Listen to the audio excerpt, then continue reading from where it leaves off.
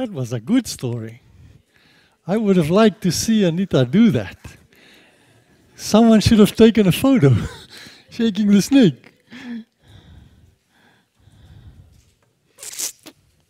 Thanks, Anita, for telling the story.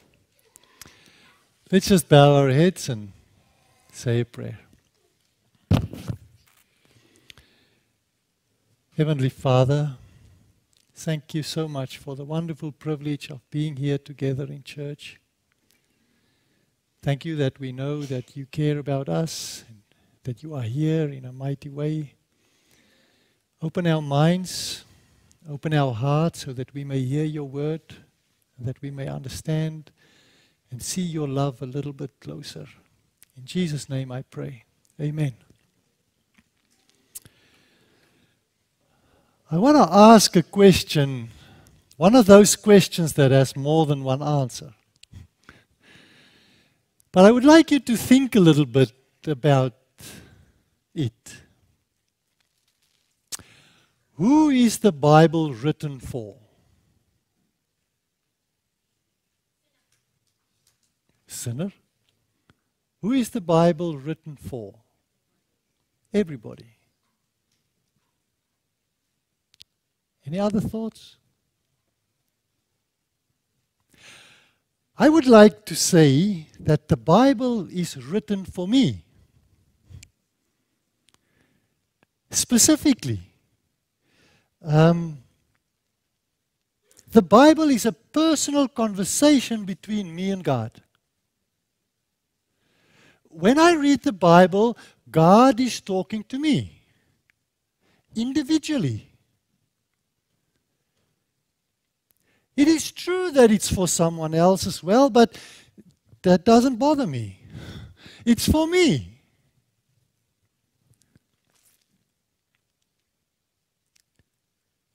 Now, the thoughts for this sermon came from Talita.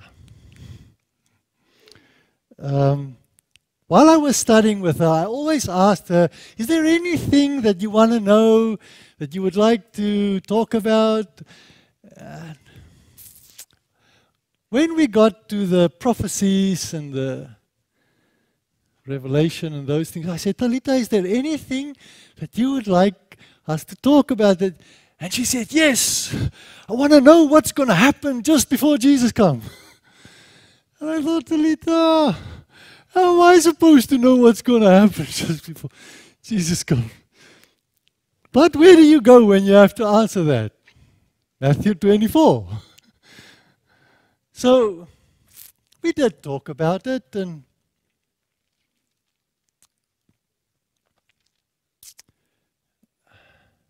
but I want to look at prophecy today a little bit different. More connected to the blessed hope that we have, Jesus Christ.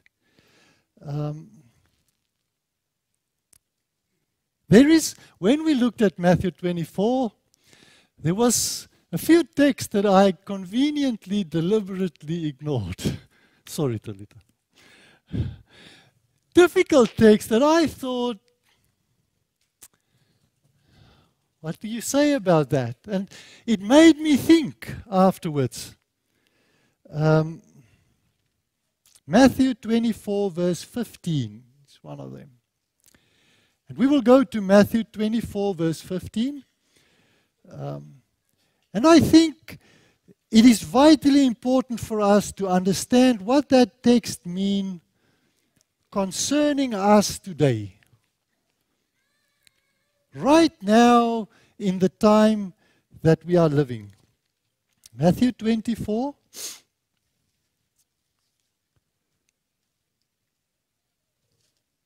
Verse 15.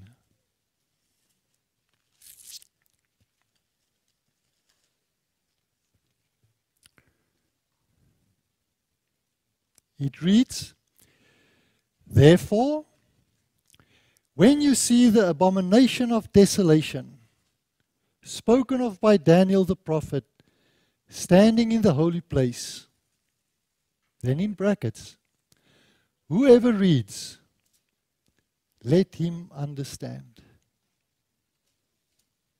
At the end of this verse, we are promised understanding if we are willing to read. Understanding for myself, not because what Pastor Peter says, but understanding for yourself.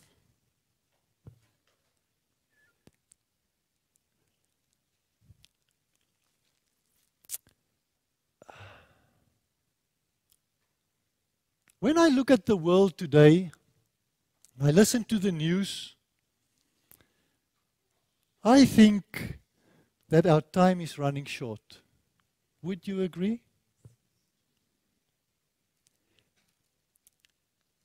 Let's read Matthew 24, verse 37. It's 37. But as the days of Noah were, so also will the coming of the Son of Man be. And I wondered, how was it in the days of Noah? So I Googled it. And I can tell you, Mr. Google doesn't know a thing. Not what I could find anyway, nothing. How was it in the days of Noah? Well, the only thing I could find was in Genesis 6, verse 5. Genesis 6, verse 5.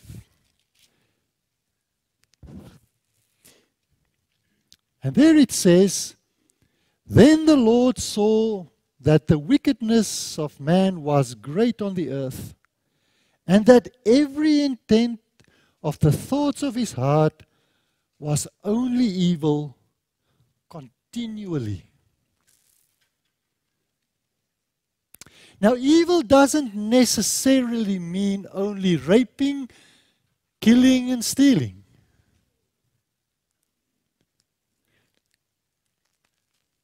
Evil, we are told in Timothy, can also mean lovers of yourself,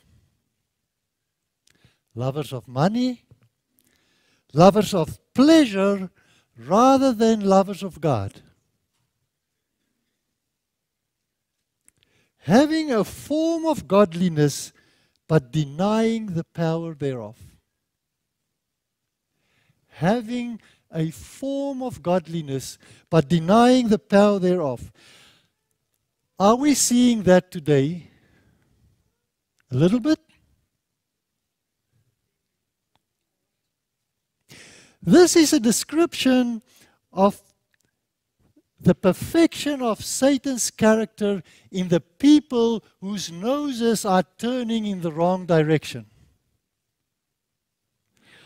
Satan is perfecting his character, and that is not that we would be wicked sometimes and good the other times. What does it say? Wicked continually. Now with God it's exactly the opposite. We read in Philippians 4 verse 8 that God wants the imaginations and the thoughts of our minds to be what?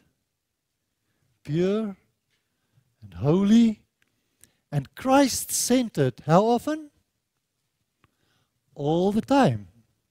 Now that's going to be difficult for us and challenging if we are feeding on what the world presents. There's only one way in which that kind of transformation can take place in our lives, and that is, whoever reads, let him understand. To be continually reading the Word of God. Now, after the description of how the people lived in the days of Noah, God is saying something disturbing. If you go to verse 6, I think is the next chapter, next verse.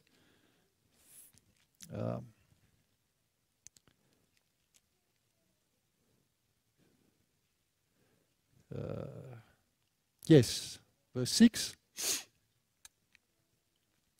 And the Lord was sorry that he made man on the earth, and he was grieved in his heart.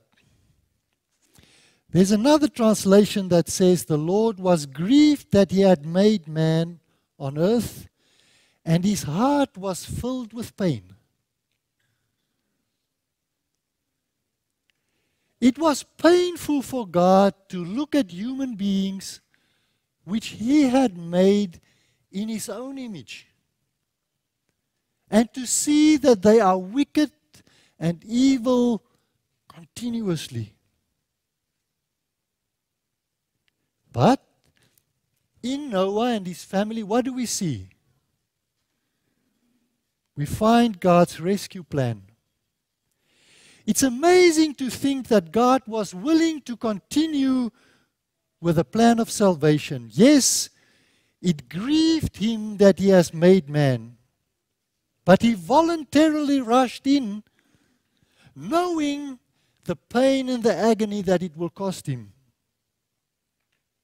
Did it grieve God, or did God regret that he followed through with the plan of salvation? No instance anywhere in the Bible does it say that it grieved God that he saved man. That verse says it grieved God that he made man. But Jesus has put every ounce of himself into the plan of salvation. Nowhere, anywhere, no emotion, no word, no thought, no nothing where God grieved it that he went through with the plan of salvation. Jesus is the only hope that we have.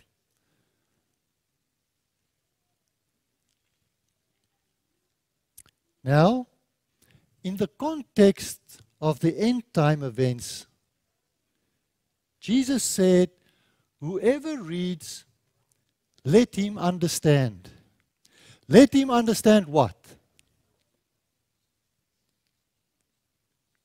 That was a question.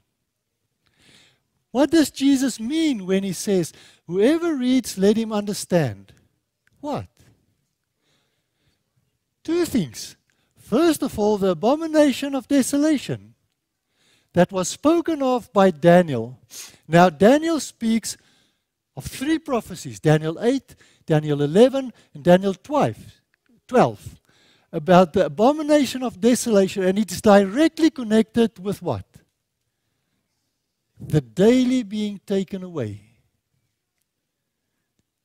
There are three prophecies telling us that the abomination of desolation is directly connected to the daily being taken away. The daily is taken away, and the abomination of desolation is put in his place. The daily is taken away, and that which is made desolate is put in his place. The daily is taken away, and the desolation is set up in its place. That is the three terms that was used. So there is a direct correlation between the abomination and the desolation being, the daily being taken away. So how do we understand that? What does it mean for the daily to be taken away? All right, if you go to the concordance and you look at the Daniel 8 verse 11, daily, and it gives you the Greek word where it comes from. And that word is tamid. And if you look at the meaning of that word, it's translated as continuity, continually, continuously, and it is the daily or the ongoing of something. Now that word is used 104 times in the Bible. 7 of those 104 is daily, and 5 of them is in Daniel. But the other 79 times, it's translated as continually or continuous. And you if you look at the list of the text it gives there, most of those texts is in the first 5 books of the Bible, and it's directly related to the sanctuary services. It talks about the sacrifices of sin, the incense, the lamps, the showbread. On Aaron's breast, the names of Israel must have been carried continuously in front of God. So it's the continual burning offers, the continual lamp that represents what? What does all those symbols in the sanctuary represent? Christ. Yes, Christ says, I am the light, I am the bread, I am the door. Christ is everything. Everything in the sanctuary points to Jesus Christ. So, all those dailies in the sanctuary points to the daily, Jesus Christ. So let's go back to the prophecy of Daniel. When we read that, we find that God is warning us that in the end, the daily, in other words, somehow Jesus Christ is going to be taken away, and whatever is going to be put in its place will be an abomination, and it will make us desolate. So, whoever reads that, let him understand. How is the daily going to be taken away? Most of the time when we look at this prophecy, we relate it to the destruction of Jerusalem. We see the prophecies points us to the destruction of the temple, and that is true. But it also goes further through in history, and it points to the apostate religions that come in the place of Christ. And that is rightly so. But it also goes further in history, and it comes to today. How do we relate the daily being taken away to us today?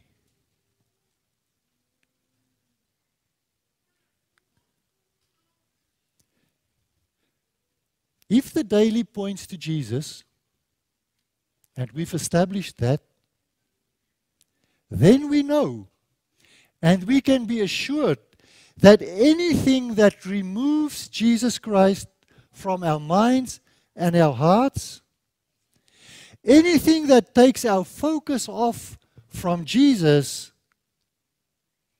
is an abomination. And it will make our lives desolate.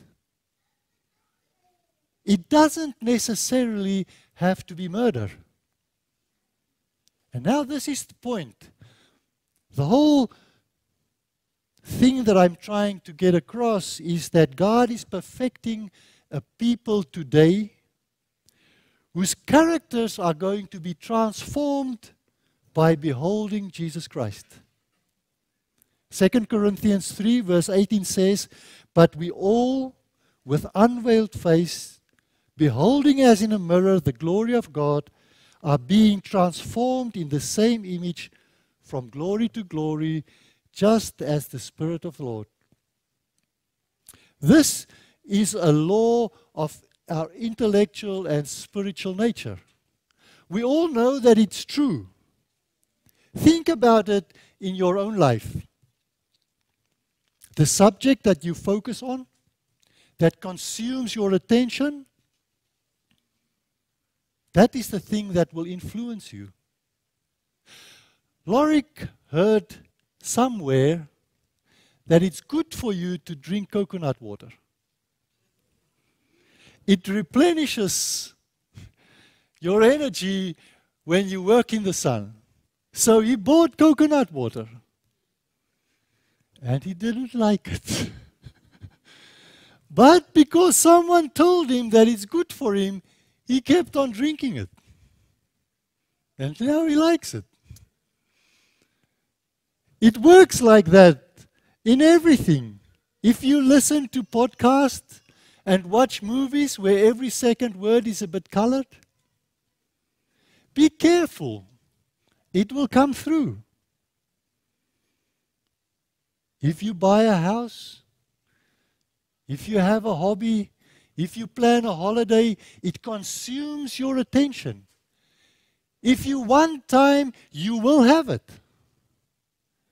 I remember I was just married, and someone gave me an old sailing dinghy.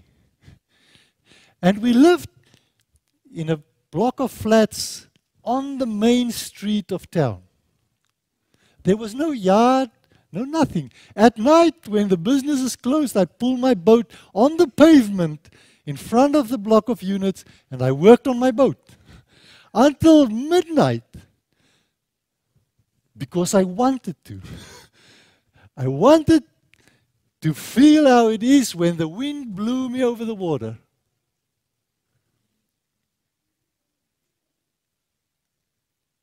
The things that you are enthusiastic about, that is the things that drive you. Now back to Daniel. Let's go to Daniel 8, verse 11 and verse 12. Isaiah, Ezekiel, Daniel.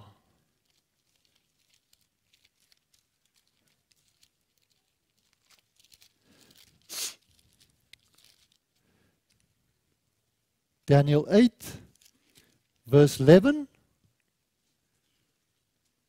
and the first bit of verse 12.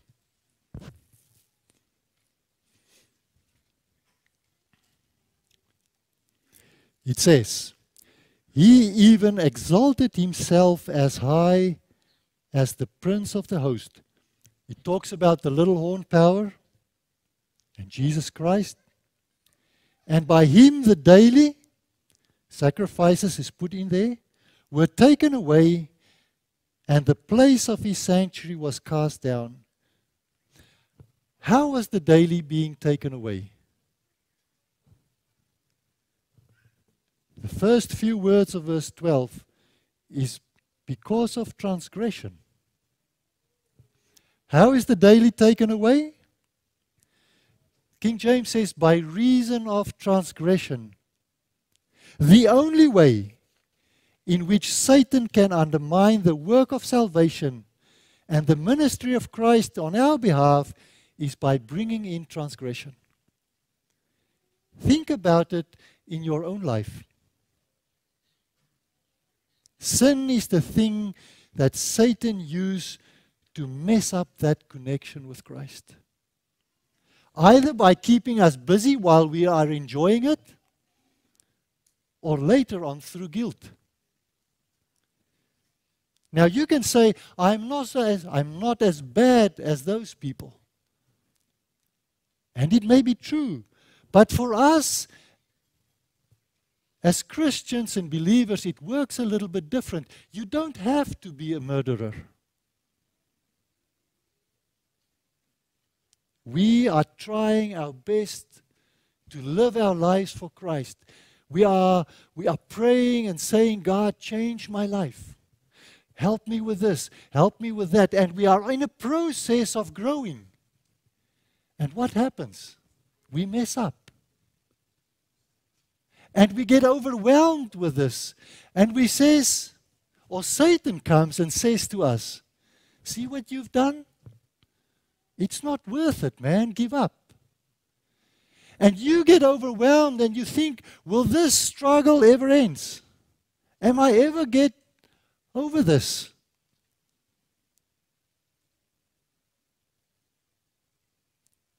That is one of the reasons why God hates sin so much. He knows the power and the influence that sin can have in our hearts and in our minds to remove from us the hope we have. It removes the daily, the continual connection and focus on Christ. Do you feel the presence and the pull of sin today in your life? The Holy Spirit is working on our hearts and our minds. But continually Satan is trying to stand between us and Jesus. Satan is pulling out all the stops. Sin is not just out there in the world. Sin is right here in my heart. And sometimes I can hardly stand myself. And I think, God, is this ever going to end? The world may be going crazy out there. But Satan is doing his best to remove from us the continual connection and walk with Jesus Christ.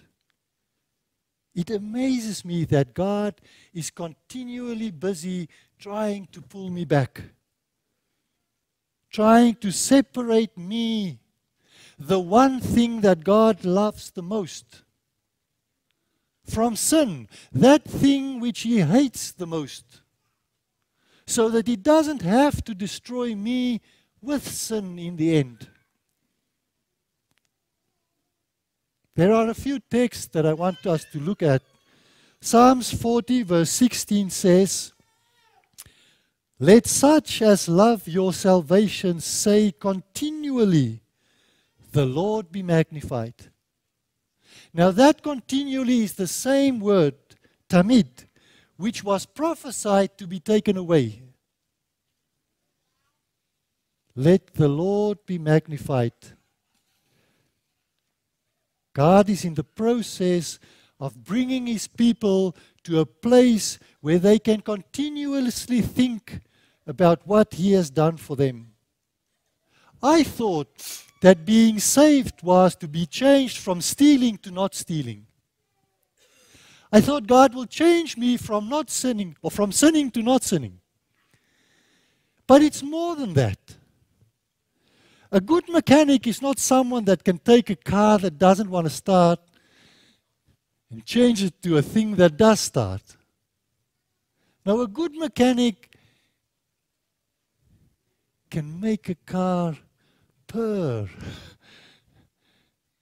When it goes, it gets the best out of it. Christ wants to help me to wake up in the morning with a different attitude, with a bigger smile on my face, not just to have life, but to have life abundantly. Psalms 34 verse 1 says, "I will bless the Lord all the times. His praise shall continually be in my mouth."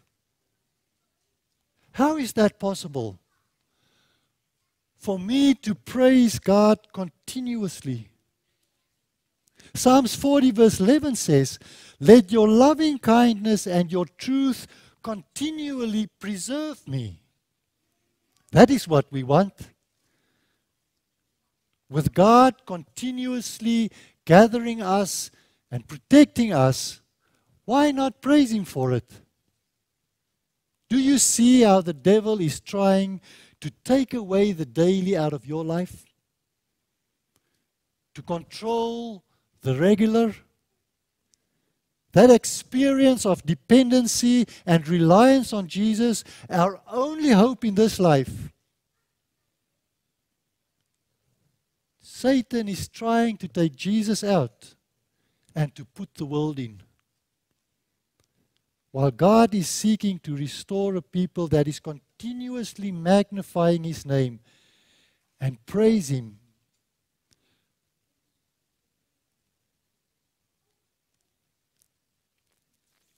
Psalm 71 verse 3 say, "Be my strong refuge, to which I may resort continuously."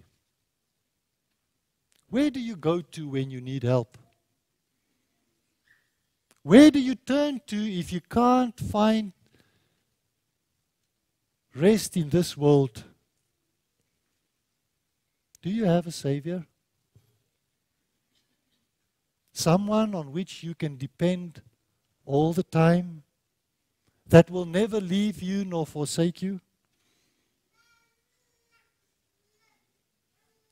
Our lives are full of challenges and disappointments, but there is nothing like being surrounded by the Holy Spirit.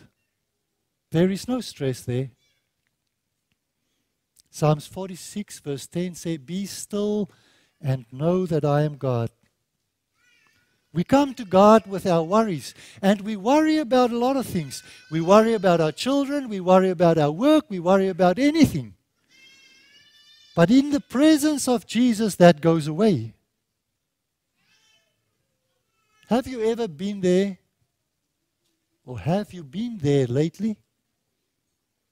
Feeling the calming presence, hearing His voice as He say, "Your sins are forgiven."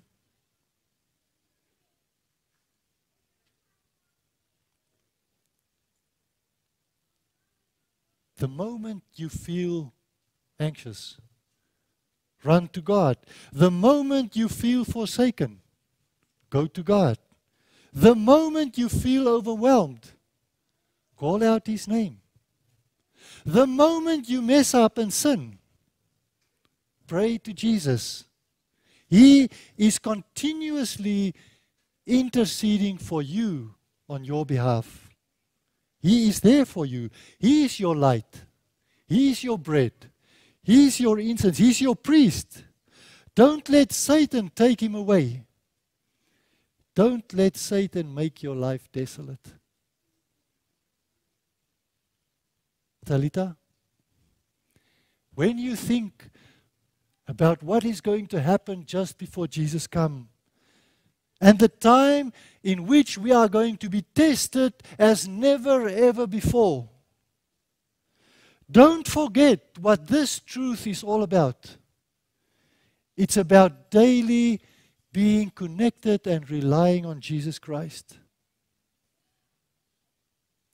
When those laws are being changed and the mark of the beast come,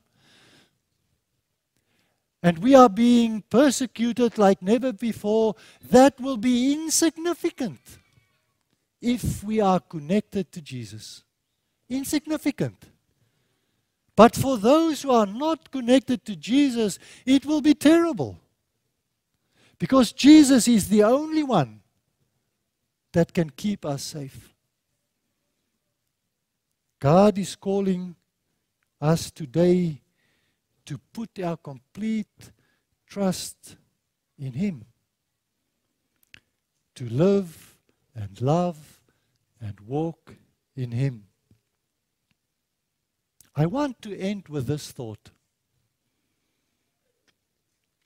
What was the context in which Jesus gave us Matthew 24?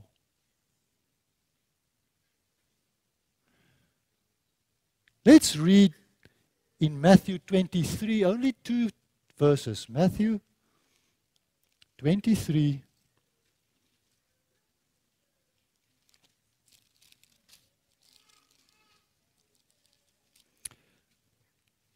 Let's read first verse 37 and then verse 38. It says, "O Jerusalem, Jerusalem, the one who kills the prophets and stones those who are sent to her, how often I wanted to gather your children together, as a hen gathers her chicks under her wings, but you were not willing."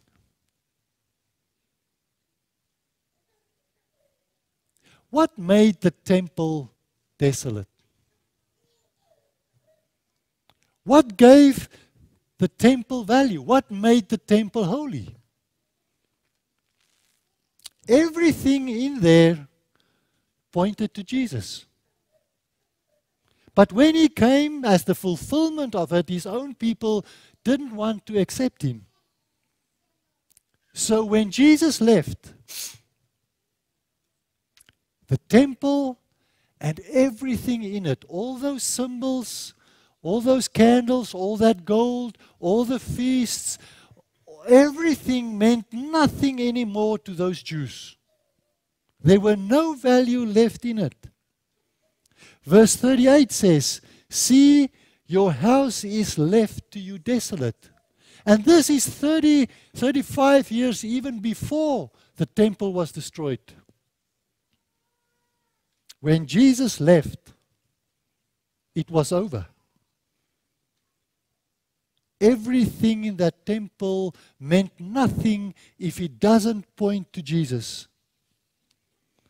The Jews has placed their trust in those candles, in the sacrifices, in the symbols, in their Jewishness. But everything in their temple means nothing unless it guides us to make our shelter in Jesus. 24 verse 2 says, "And Jesus said to them, 'Do you not see all these things? Assuredly I say to you, not one stone shall be left here upon another that shall not be thrown down.'" The Jews made Jerusalem their shelter. Are we making the same mistake today? Or are you making Jesus your shelter? Jesus is warning us there and says, "I'm warning you, every single stone that you are building in your own power will be thrown down. Every earthly support will be taken away. Everything in this world is going to be cut down. You are going to lose every single thing you have." Are you ready for that?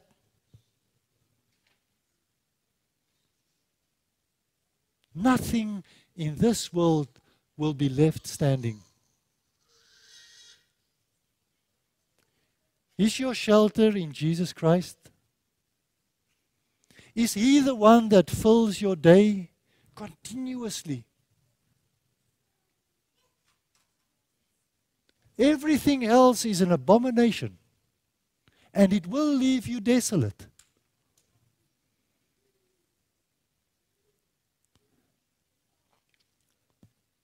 I want to challenge you today.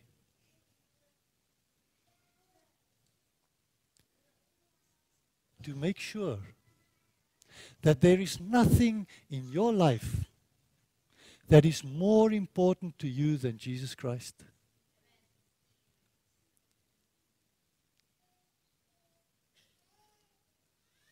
Have you given your life to Him completely, 100%?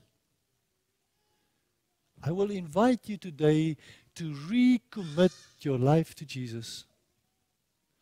The only thing that can give us hope, the only thing that will carry us through into the land where we can be with Him forever.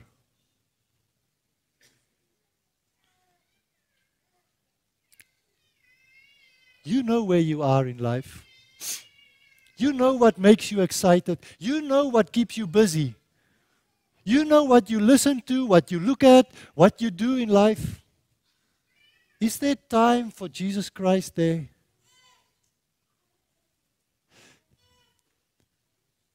Is He the one in which you hide?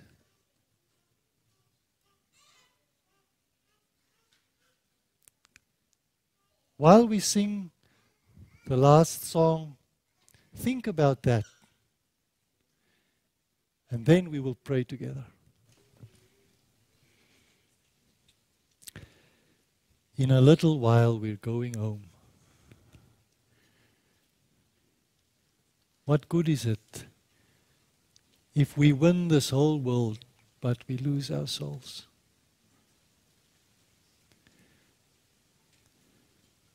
As I pray,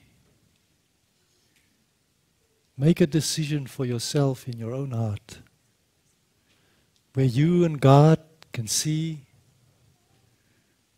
and be serious about it.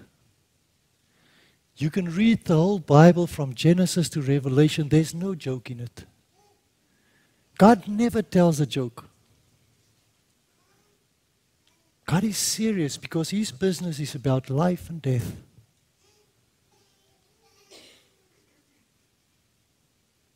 Heavenly Father,